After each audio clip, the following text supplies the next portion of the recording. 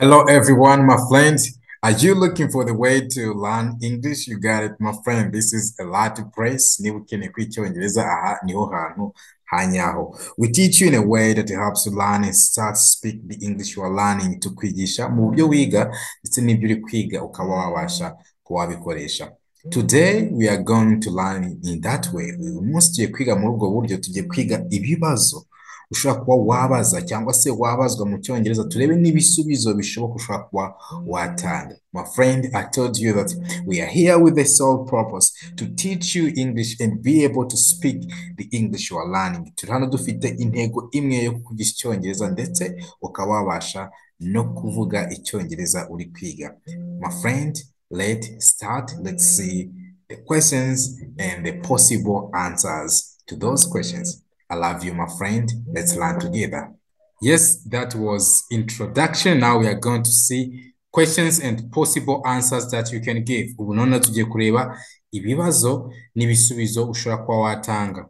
In real life, you know, my friend, that you get asked a lot of questions. Igihe turi kuvuga tugunda kuba twabazwa ibibazo and we give the answers to those questions. Tugatanga ibisubizo by'ibyo bibazo. So we are going to go through these questions and I believe that they are going to be so helpful to you. Tugiye kunyura mu bibazo kandi nize neza yuko biri buze kugufasha. The first question is, excuse me, are you American? Excuse me, are you American? Munyihanganire gato, uri umunyamerika? Excuse me, are you American? Ni ukuvuga ngo rero nawe ushobora kuba wakoresha iyi nteruro, umuntu wese uzaba uri kuvugana nawe ntabwo azaba ari umunyamerika, ukayigenderaho ukaba wakora izindi nteruro zawe. You can say, excuse me, are you Rwandan? Munyihanganire gato, ese uri umunyarwanda? Cyangwa se, excuse me, are you Indian? Munyihanganire gato, ese uri umuhinde? Excuse me, are you Burundian? Munyihanganire gato, uri umurundi? Excuse me, are you Congolese? Munyihanganire gato, uri umukongomani? So this is a template. Uru aba ari nk'urugero, wowe uragenda ukarukurikiza ukaba wakora ibindi bibazo ndetse n'ibindi bisubizo. You can respond saying, no, I'm not, I'm Canadian. Oya, ntabwo ndiwe, cyangwa se oya, ntabwo ndi umunyamerika, ndi umunyakanada. No, I'm not, I'm Canadian. You can even say, no, I'm not, I'm Rwandan. Oya, ntabwo ndi umunyamerika, ndi umunyarwanda. No, I'm not, I'm Burundian. Oya, ntabwo ndi umunyamerika, ndi umurundi. No, I'm not, I'm Sudanese. Oya, ntabwo ndi umunyamerika, ndi umunyasudani. Next question, ikibazo cyavuga ngo, do you speak English? Uvuga icyongereza? Do you speak English? Okay. Igihe turi kuvuga iyi do na you dushobora kuba twabifatanya kugira ngo wihute ukavuga ngo do you speak English? Do you speak English? Uvuga icyongereza? Okay. Cyangwa se ukavuga ngo do you speak French? Uvuga igifaransa? Do you speak French? Do you speak Chinese? Uvuga igishinwa? Do you speak Swahili? Uvuga igiswahili? So izi ziba ari ingero ushobora kuzigenderaho nawe ukaba wakora izi nteruro zawe. Okay? The response, igisubizo kiravuga ngo a little but not very well. A little but not very well. Ni gake ariko si neza cyane. A little but not very well. Okay? Next question is, how are you? Icyo turakimenyereye, iyo tuvuze ngo how are you ni kukubaza ngo umeze ute. How are you? Umeze ute? I'm fine, thanks. Meze neza, murakoze. I'm fine, thanks. Ubundi kubera iki dushimira umuntu iyo akubajije ngo how are you ukamubwira ngo I'm fine, kuko wongeraho ngo murakoze mu cyongereza. Actually, ikibitera nuko umuntu aba yagiye ahura n'abantu benshi batandukanye, ariko ukaba ugize amahirwe yuko uhuye n'umuntu akakuvugisha. Abantu bose bagiye uhura nabo ntabwo ariko bagiye bakuvugisha. So then kubera ko umuntu afashe umwanya muto we akawuguhereza kugira ngo amenye uko umerewe, that is why you have to thank the person. Niyo mpamvu ubundi uba ugomba kumushimira. So that's why you have to say I'm fine, ukongeraho ngo thanks, meze neza, urakoze. Ni ukuvuga ngo dushobora gukoresha how are you uri kubwira umuntu umwe, ndi kubaza ngo umeze ute, cyangwa nkanayikoresha ndi kuvuga ngo mumeze mute. How are you? Umeze ute cyangwa se mumeze mute.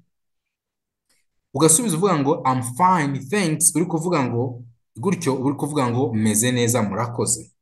Igihe usubije uvuga ngo I'm fine, thanks, uvuze ngo meze neza, urakoze.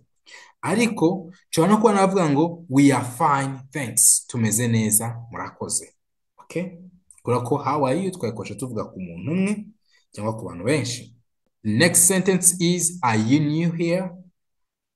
Are you new here? Uri mushya hano? Are you new here? Sure. How did you guess? Yego. Wabiketse ute? Sure. How did you guess? Hano urabona ko ijambo guess bisobanura kuba wakeka. So, iyo tuvuze ngo sure, ni kuvuga ngo yego. How did you guess? Wabiketse ute? Iyi did na you ahita mbifatanya avuga ngo did you? How did you? How did you guess? Okay? Next sentence is what's up? What's up ni kuvuga ngo bite. What's up? Igihe bakubajije ngo what's up, igisubizo igihe cyose kiba igihe bakubajije ngo what's up, igisubizo igihe cyose gihora kiri nothing much. Nothing much. Bivuze ngo nta bikaze. What's up? Nothing much. Okay? Next sentence is how was your day?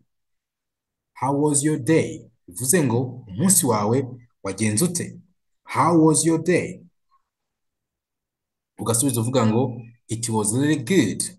Bivuze ngo wari mwiza cyane. It was really good. Really ni nko kuvuga ngo rwose pe. It was really good. Rwose pe wari mwiza.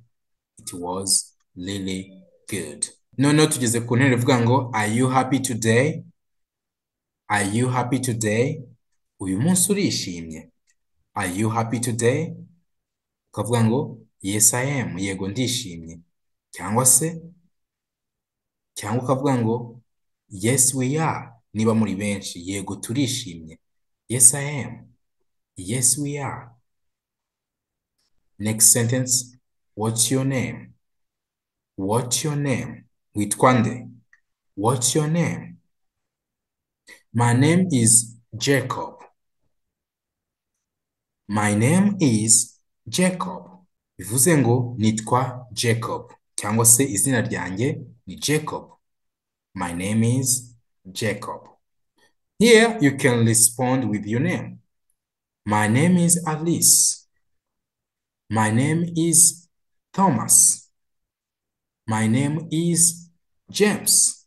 So, washiraho izina ryawe nyine. Kiza navuga ngo what kind of music do you like? What kind of music do you like? Bivuze ngo ukunda uhe muziki. You remember do na you iyo bikurikiranye nshobora guhita mbifatanya nkavuga ngo what kind of music do you like? Do you like? What kind of music do you like? Ukunda ubuhe bwoko bw'umuziki? What kind of music do you like? Kavuga ngo I'm crazy about pop music. I'm crazy about pop music. Bivuze ngo nkunda pop byasaze. Icyo ugomba kumenya rero, iyo uvuze ngo you are crazy about something, icyo kintu ugikunda cyane waragisariye, but mu yandi magambo uvuga ngo ndagikunda cyane. I'm crazy about pop music. You can even say I'm crazy about R&B. I'm crazy about hip hop. So any kind of music you like, niyo washiraho. I'm crazy about country music. I'm crazy about gospel music. So imiziki ukunda aho niyo ugomba gushyiraho. Next sentence. What part of Burundi are you from? What part of Burundi are you from? Ukomoka mu kihe gice cy'u Burundi? What part of Burundi are you from? I'm from Buganza. I'm from Buganza. bivuze ngo nkomoka i Buganza. I'm from Buganza. Okay? Next sentence is, this one is kind of long, sinzi niba urayibona neza, ariko iravuga ngo how long have you known each other? How long have you known each other? Bivuze ngo maze igihe kingana iki muziranye. How long have you known each other? Ni interuro ivuga. Mumaze igihe kingana iki muziranye. Ugasubiza ngo since childhood. Ngo kuva mu bwana. Since childhood. Since childhood. Kuva mu bwana. Okay? Ushobora no kuvuga ngo since last year. Kuva mu mwaka ushize. Since last year. Next question is, who would you like to speak to? Bivuze ngo ushaka kuvugana nande. Who would you like to speak to? This D and U, remember I have to connect them. D na U ndabihuza kavuga ngo who would you like to speak to? Ushaka kuvugana nande. Kusubiza uvuga ngo I would like to speak to Daryl. I would like to speak to Daryl. Bivuga ngo nshaka kuvugana na Daryl. I would like to speak to Daryl. Next question is, how old are you? How old are you? Bivuze ngo ufite imyaka ingahe? How old are you? I'm 38 years old. Mfite imyaka 38. I'm 38 years old. Hano naho wasubiza ho imyaka yawe nyine. Can say I'm 25, mfite imyaka 25. I'm 26, mfite imyaka 26. I'm 18, mfite 18. I'm 40, mfite imyaka 40. You will give the answer depending on your age. Wotanga igisubizo ugendeye ku myaka yawe. Next question is, when and where were you born? When and where were you born? Wavutse ryari, uvukira he? When and where were you born? You can respond saying, wasubiza uvuga ngo I was born in 1974 in Bugesera. I was born in 1974 in Bugesera. Navutse mu 1974 mvukira mu Bugesera. I was born in 1974 in Bugesera. All right? Next question is, what do you do? Ukora iki? What do you do? And remember, ninjya kwihuta ndavuga ngo what do you do? What do you do? Ukora iki? Ugasubiza uvuga ngo I'm an engineer, ndi umwenjeniyeri. Cyangwa se I'm entrepreneur, ndi rwiyemezamirimo. I'm an entrepreneur. Sibyo? Cyangwa ukaba navuga ngo I'm a doctor, ndi muganga. I'm a businessman, nkora business. Okay? Usubizaho bitewe n'ikintu nyine ukora. Uri umuhinzi wavuga ngo I'm a farmer, ndi umuhinzi. Okay? Next question is, what's your job? Nabyo uravuze ngo ukora iki? What's your job? I'm a businessman, bivuze ngo nkora business cyangwa se nkora ubucuruzi. Do you work from home? Birabaza ngo ese ukorera mu rugo? Do you work from home? Do you work from home? No, I work at office. Nkorera mu biro. No, I work at an office. Nkorera mu biro. No, I work at office. Where do you live? Utuye he? Where do you live? Gasubiza uvuga ngo I live in Rwamagana. Ntuye i Rwamagana. I live in Rwamagana. What's your address? Biravuze ngo address yawe ni iyihe, ariko mu yandi magambo nabyo biravuze ngo utuye he. What's your address? Abikoresha kubaza umuntu ngo atuye he, what's your address? Wabikoresha uvuga ngo utuye he, what's your address? Ariko wanabikoresha kuvuga ngo address nyine umuntu yagushakiraho ni iyihe. What's your address? Basubiza uvuga ngo it's near district of Nyarugenge. Ni hafi ya hafi y'akarere ka Nyarugenge. It's near district of Nyarugenge. So you can even say it's near district of Kicukiro. It's near district of Western Province. So washiraho igisubizo nyine ubona kijyanye naha. Next question is, what's your email address? What's your email address? Bivuze ngo email yawe ni iyihe? What's your email address? Ugasubiza uvuga ngo my email is john@gmail.com. My email is john@gmail.com. Email yanjye ni john @ niko tuyita gmail.com, but mu cyongereza iyi tuyita at. This one, this is at. So my email is john@gmail.com. Email yanjye ni john@gmail.com. So what's your telephone number? What's your telephone number? Nimero yawe ya telefone ni iyihe?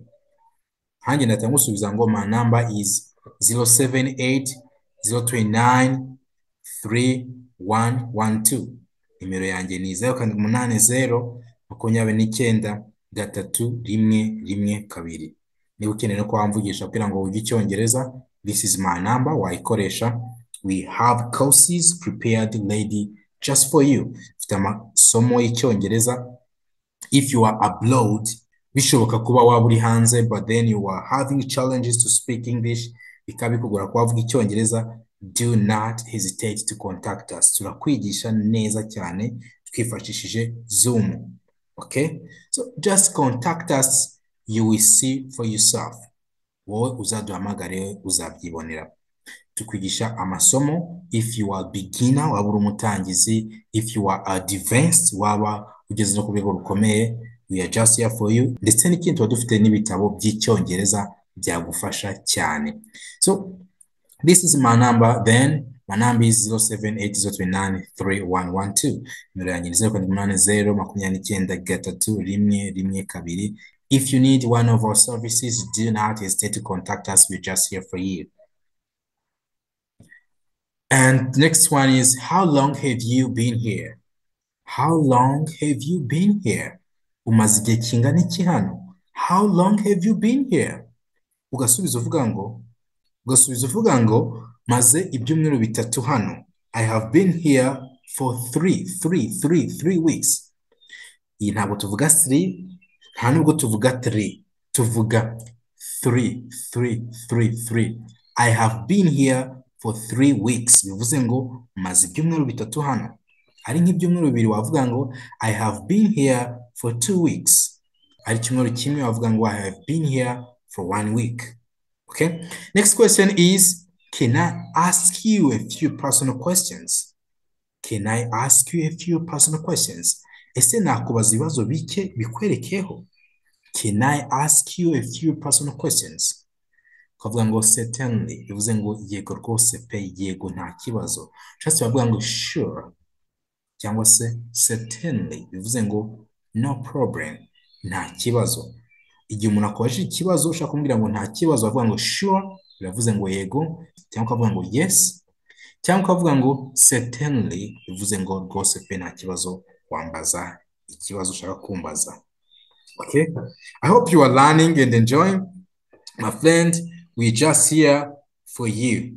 Our purpose is to make sure that you know English. Turi hano kugira ngo tube twagufasha kumenya Icyongereza.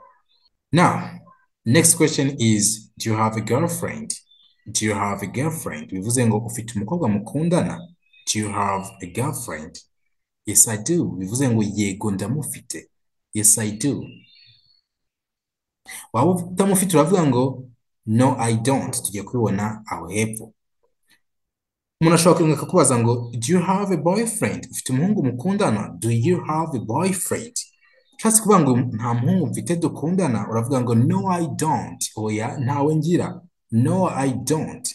Ushatse kubirambura uravuga ngo no, I don't have a boyfriend. Ariko kuri birambura kandi twari twabivuzeho, ibyo tubyita tautology, ni gusubiramo amagambo aba adafite umumaro. So that is why it's better you say no, I don't. Yes, I do. uri kuvuga ngo ndamufite, waba uri guhakana ukavuga ngo no I don't, oya ntawe ngira. Next question is, are you single? Are you single? Kuvuga ngo are you single ni ukubaza ese ntabwo urarongora. Are you single? Uri ingaragu. Are you single? No, but I have a girlfriend. Oya ntabwo ndarongora ariko mfite umukobwa dukundana. No, but I have a girlfriend. Next question is, are you married? Wararongoye? Are you married? No, I'm single. Oya sindarongora, ndacyari ingaragu. No, I'm single. Next question, still ni biriya bya married dukomeje. Are you married? Wararongoye? Yes, I am. Yego, narongoye. Yes, I am. Wenda unamaze igihe kirekire urongoye, uhita uvuga ngo it's 3 years now. Bivuze ngo hamaze n'imyaka 3 ndongoye. Haciye imyaka 3 tangije kurongora. Yes, I am. It's 3 years now. What's your marital status? What's your marital status? Irangamimerere yawe ni iyihe? What's your marital status? Kavuga ngo I'm married. Uvuze ngo I'm married, uvuze ngo nararongoye. I'm married. Okay. Let's continue. Next question is, have you got any children? Ese hari abana ufite? Have you got any children? Gasubiza ngo not yet. Oya nta mwana ndagira. No, not yet. Have you got any children? Ni cya kibazo. Ese hari abana ufite? Cyangwa ufite abana? Waba ufite ukavuga ngo yes, I've got 3 children. Yego mfite abana 3. 2 boys and a daughter. Mfite abahungu 2 n'umukobwa 1. Yes, I've got 3 children. 2 boys and a daughter. Mfite abahungu 2 n'umukobwa 1. Okay. Next question is, how many children do you have? Ufite abana bangahe? How many children do you have? I have 2 children. Mfite abana 2. I have 2 children. Cyangwa I have 4 children. Mfite abana 4. Depends on the children you have. A boy and a girl. Mfite umuhungu n'umukobwa. A boy and a girl. Anything else? Hari ikindi? Anything else? Ushaka kubaza umuntu ngo what else? Hari ikindi? What else? Cyangwa kuvuga ngo anything else? Hari ikindi? Waba ushaka kumbaza anything else? No, that's all. Oya nibyo. No, that's all. Next question is, how much are these? Ibi ni angahe? Ibi biri kugura angahe? How much are these? These tuyikoresha ari ibintu byinshi bikwegereye ushobora kuba wagaragaza. How much are these? Ugasubiza uvuga ngo ibi ni amadolari 2. These are $2. Or these are $4, $5, $6, $10. It depends. Okay.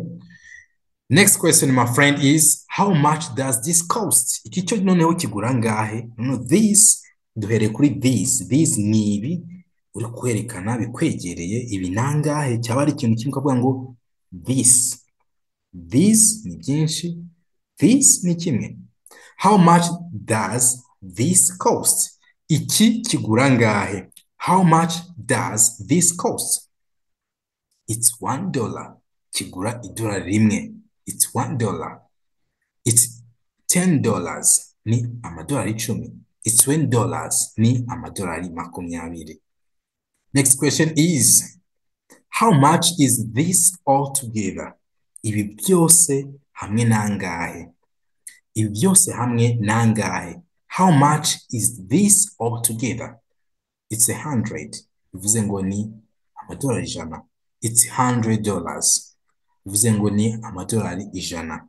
It's $100. How much money do you have? Ufite amafaranga ngahe? How much money do you have? I only have $10. mfite amadolari 10 gusa. I only have $10. Next question is, how much money do you have? Na cya kibazo dusubiyemo, ufite amafaranga angahe? Kasubiza noneho ngo not a lot, ntabwo ari menshi. Not a lot, ntabwo mfite amafaranga menshi kwera. How much is to go to Gisenyi? Nangahe kujya i Gisenyi? How much is to go to Gisenyi? It's $20. Bivuze ngo ni amadolari 20. It's $20. Next question is, how much do I owe you? Bivuze ngo mufitiye amafaranga angahe? How much do I owe you? You owe me 250,000 Rwandan francs. You owe me 250,000 Rwandan francs.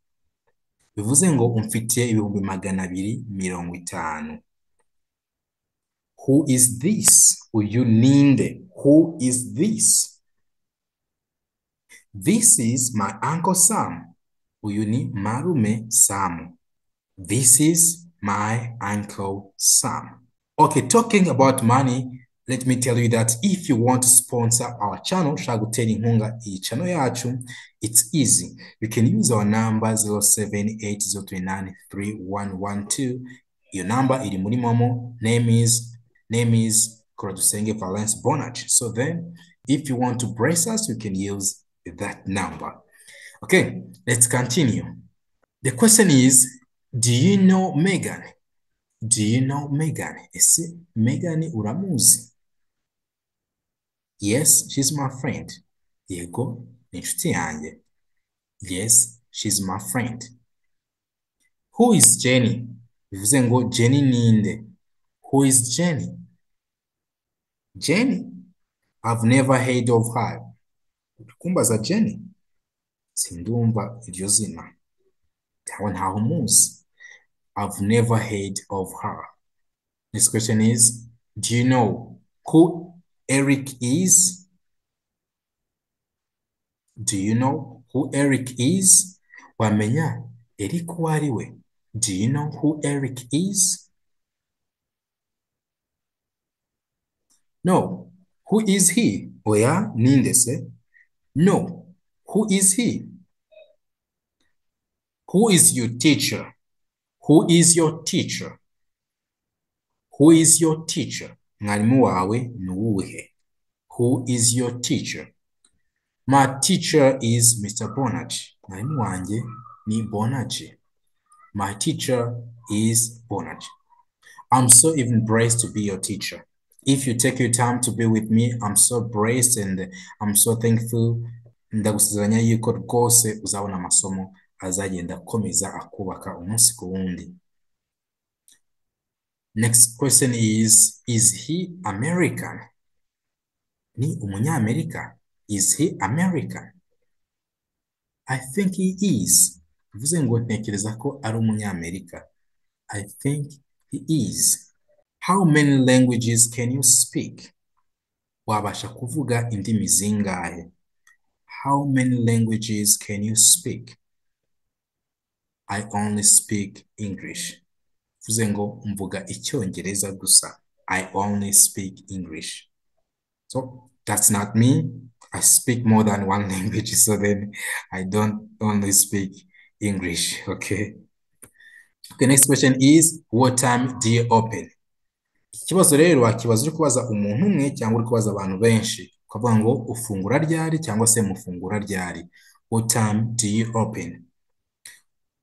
Bagasubiza cyangwa se ugasubiza ukavuga ngo we open at 8 in the morning. Tufungura saa 2 za mu gitondo. We open at 8 in the morning. What time do you close? Mufunga ryari. What time do you close? We close at 12. Dufunga saa 6. We close at 12. What's this? Iki niki. What's this? This is a computer. Bivuze ngo iyi ni mudasobwa. This is a computer. Are you hungry? Urashonje. Are you hungry? Yes, I'm starving. Yego, inzara iranyishe. Ukoresha ijambo starving uvuga ngo I'm very hungry. Yes, I'm starving bihwanye no kuvuga ngo yes, I'm very hungry. Next question is, are you allergic to anything? Are you allergic to anything? Haba hari ikigutera allergy. Are you allergic to anything? Yes, I'm allergic to cats. Yes, I'm allergic to cats. Yego, injangwe zintera allergy. Next question is, how was the trip? Urugendo rwagenze gute? How was the trip? It was so fun. Bivuze ngo barushimishije. It was so fun. The next question is, when is your birthday? When is your birthday? Bivuze ngo umunsi w'amavuko wawe ni ryari. Ntabwo tuvuga birthday, tuvuga birthday. Niba ari isomo ryigisha gusoma icyongereza hano, warabisobanukiwe. I'm going to bring part 2 yo gusoma icyongereza very soon. Nyuma y'iri somo niryo ngiye guhita ngutegurira. When is your birthday? Umunsi w'amavuko wawe ni ryari. It's January 1st. It's January 1st. Bivuze ngo ni ya mbere z'ukwa mbere. Naha tuvuga first, ntabwo tuvuga fast. Okay? We say first. It's January 1st. Where is the closest bus station? Where is the closest bus station? Nihe sitasiyo ya bisi iri hafi? Over there. Bivuze ngo ni hakurya hariya. Over there. Where is the closest restaurant? Where is the closest restaurant? Restaurant ya hafi irihe? Where is the closest restaurant? There is one over there. Hari iri hakurya hariya. There is one over there. Where is it? Iri hehe? Where is it? I don't know where it is. Ntabwo nzi aho iri. I don't know where it is. Cyangwa navuga ngo it is. I don't know where it is. Bivuze ngo ntabwo nzi aho iri. I don't know where it is. Okay? Next question is, do you have a lot of money? Do you have a lot of money? Ufite amafaranga menshi. Do you have a lot of money? No, I don't. Oya, ntayo mfite. Do you want to see a movie tonight? Ushaka kureba filime iri joro? Do you want to see a movie tonight? Sure. Sounds good. Yego. Ndumva ari byiza. Sure. Sounds good. Is sure ni kuvuga ngo yego, ni kuvuga ngo yeah. Okay. Sure. Sounds good. What day is today? Bivuze ngo uyu munsi ni kuwa kangahe? What day is today? What day is today? Uyu munsi ni kuwa kangahe? What day is today?